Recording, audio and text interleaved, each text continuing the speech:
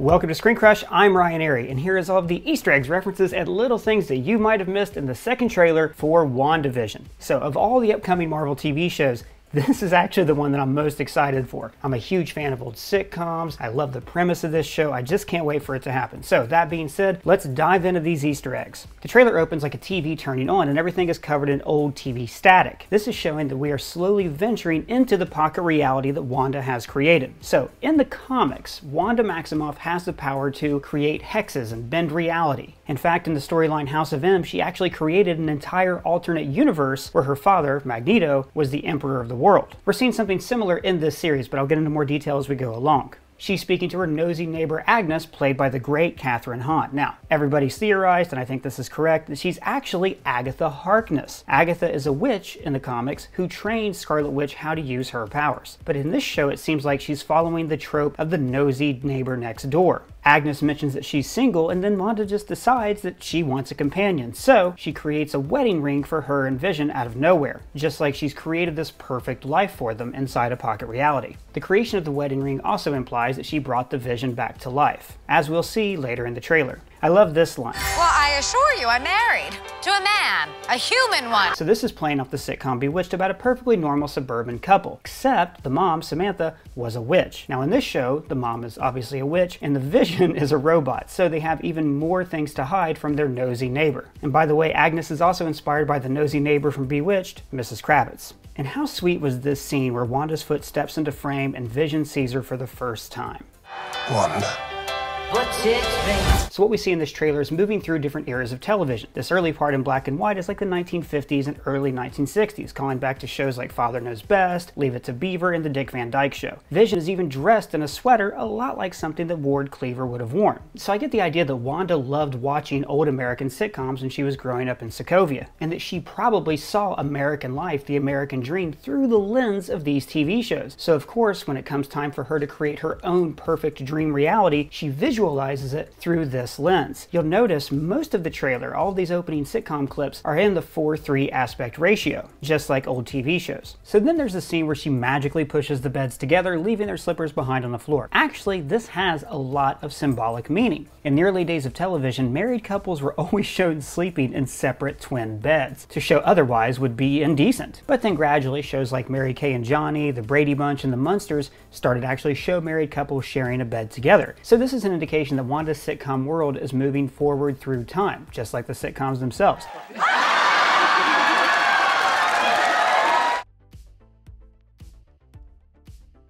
We see the overhead shot of this suburban cul-de-sac. Now, this cul-de-sac has recently been built. You can tell because there's no trees and they've yet to build houses in some of these spots. In the 1950s, people started to move away from the cities into the suburbs to raise their families. This was sold to them as the American dream. So again, this is Wanda's American dream, to be in the suburbs as part of an American sitcom, raising a family. Now, all through this, you see her manipulating things and moving stuff around. They actually did this with wires, duplicating the techniques used on the show Bewitched, which is really cool. But then the world gets colorized, and as it becomes colorized, it's more complicated. It's slowly becoming no longer her ideal dream as it moves closer to present day and actual reality. Notice the world around them colorizes before they do, showing that they need to change in order to catch up to the world around them. This is a lot like the medium of television itself. In the 1960s and 70s, the world had changed drastically from the 1950s, but sitcoms were a little slow to catch up and be more inclusive as to the reality around them. All of a sudden, they're in clothing that's more appropriate for a 1970s show like The Brady Bunch. So in this scene, Wanda's reclining on the sofa. Notice that now she's pregnant and she's reading Glamorous Magazine, which is a spin on the magazine Glamour. This is so funny. It has articles like Moroccan swimwear, lovely legs you can take anywhere. It's like she's created this ideal reality around her, and now she's focusing on this ideal reality that the magazine has created. And notice the model's dress on the cover is very similar to the Scarlet Witch's costume from the comics. And again, in all these early scenes, we see them living a perfectly happy life. She's pregnant, they're dancing, and this house reminds me a lot of the Bradys and the Brady Bunch. And notice the cul-de-sac is more populated than before, just like their family is becoming more populated as they're preparing for babies. Notice the mobile over the crib has butterflies, which suddenly become real and fly away. This is showing that Wanda is able to make inanimate objects come alive. which is what she does with her twins in the comics. So, brief explanation of this. Vision and Scarlet Witch get married in the comics, and Wanda basically creates two twins named Billy and Tommy out of nowhere. Later on, she found out they were fake, and she went crazy, and then the whole House of M thing happened. I'm not sure if they're going to do that in this show, but it is clear from what we've seen in the trailers that she does create children out of nowhere, and I think their growth is going to be accelerated with the passage of time that we see in the show, and they're going to become the heroes that they are in the comics, Speed and Wiccan, and they're going to form the Young Avengers. We actually made a video on that you should check out if you have time. And also, turning objects into magical butterflies might remind you of this moment from Infinity War when Doctor Strange faced Thanos.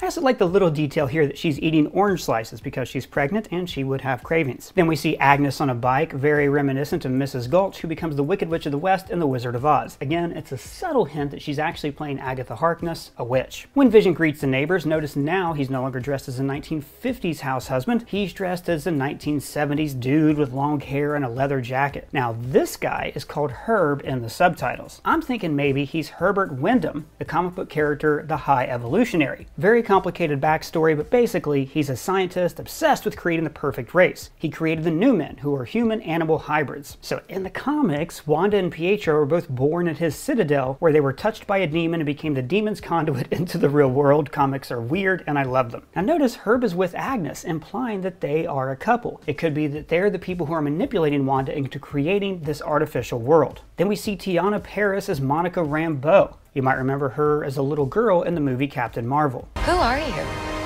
I don't know. So she doesn't know who she is, but I think I know. She's a SWORD agent. Now, SWORD is an agency in the comics that's kind of like S.H.I.E.L.D., but in space. They protect Earth specifically from extraterrestrial threats, and they're returning in this show. Now, in the previous trailer and later in this one, we see Wanda's pocket reality is actually lined with SWORD agents. So I think they sent Monica in to investigate. This could also be an origin story for Monica Rambeau, because in the comics, she gains her own powers and becomes the hero Captain Marvel before taking on the name Photon. Now, notice this development now has trees, more houses, everything is getting fuller and more complicated, unlike the sparse development that we saw back when it was in black and white. And notice that when reality starts to change, it's through the lens of TV glitches or changing the channel. It's like Wanda does have this power inside her, but she has to visualize it as changing the channels on a TV set. And then suddenly we go to widescreen as we're moving closer to actual reality. See, Wanda doesn't realize that she's doing this. Like I said before, she's being manipulated by Agnes or Herb or this guy, the Beekeeper, who I'm thinking just might be Mephisto. He's kind of like the devil in Marvel Comics. In fact, in the Loki trailer right here, you can see a stained glass window of a very demonic looking figure, implying that maybe, just maybe, Mephisto is the big bad for phases 4, 5, and 6. So Vision starts to realize that something is off. In this scene, we see kids trick-or-treating. Now, in the last trailer, we saw Vision and Scarlet Witch dressed in comic-accurate costumes. This is probably because their twins are little boys at this point, and Vision is out taking them trick-or-treating. This is also the scene in the previous trailer that we saw him float above the city when he started to suspect that he was in a pocket reality. Am I dead? No. Why would you think that? Because you are. He might have been tipped off to this by all these people glitching like they're in the Matrix. And if you recognize this actress, she's appeared in the MCU before. This is your mom. So this is part of the same sequence when Agnes was in her car dressed as a witch. So it could be that she's amplifying the Scarlet Witch's powers without realizing it, and that she's being manipulated by Mephisto. And then we hear SWORD agents communicating with Wanda. Wanda, can you read me? Who's doing this to you? Now this again implies that Agnes or someone else is the one who's pulling Wanda's strings. Somebody is testing her powers or wants to create a pocket reality or wants the Vision brought back to life. Then we see this portal that seems like it's made of TV static. This is what we saw Monica Rambeau getting expelled from in the last trailer. This is the invisible barrier that surrounds Wanda's pocket reality. Then we get a few flashes of their domestic life, including a shot of them holding a tiny trophy. I'm guessing because they won some kind of dance contest. And then the trailer really hammers home into reality with SWORD agents and Humvees coming up to this perimeter. This is our home. Then let's fight for it. So now it's modern day. They realize they have powers and they want to fight for the life they've created because they're also defending their twins, who remember we saw as babies in the last trailer. Then we see Jimmy Woo from Ant-Man and the Wasp. Note the logo on his jacket looks very much like the SWORD logo from the comics. And there's helicopters flying around the perimeter. Now it's red, like the energy that Wanda lets off from her hands, implying that it's like a fire raging out of control. See, even though Wanda and Pietro got their powers from the Mind Stone, they actually take on the abilities of different stones. Pietro's powers came from the Space Stone, note the blue energy streaks when he ran, but Wanda takes her powers from the Reality Stone, the Ether, which if you'll remember was a red goo, much like the red goo that's surrounding this area. We also see Darcy Lewis, who is also a sword agent. Remember, she was in the first 2 Thor movies. Her experience working with all those extraterrestrial events probably made her an ideal recruit for sword. And then we get the big reveal, the Mind Stone exploding from the crystal of Loki's scepter. So Wanda stares at it, and I think this is the moment when she created this pocket reality. So remember, the stones are linked together. They're all part of the same singularity that existed before the universe was born. And in Infinity War, it was revealed that they work on the same harmonic frequency. That's why Wanda was able to destroy the Mind Stone. So if this is the case, then it means that characters like Captain Marvel and Wanda actually retain the remnants of the stone's energy, which means that even though the stones are destroyed, they're kind of living on through these characters. If this is the case, it means that Wanda would have a connection to the energy of all the stones. So, given that her powers let her bend reality, she would be able to pull the energy of the Mind Stone together and collect it in one spot and resurrect the Vision. The button at the end of the trailer is this scene. Well, I think we handled that well. And notice the laughter in the background. That's because they actually did film the early episodes of this season in front of a live studio audience. Well guys, that's all the Easter eggs that I found, but if you found any, at me on Twitter or let me know in the comments below. And if it's your first time here, please subscribe. For ScreenCrush, I'm Ryan Airy.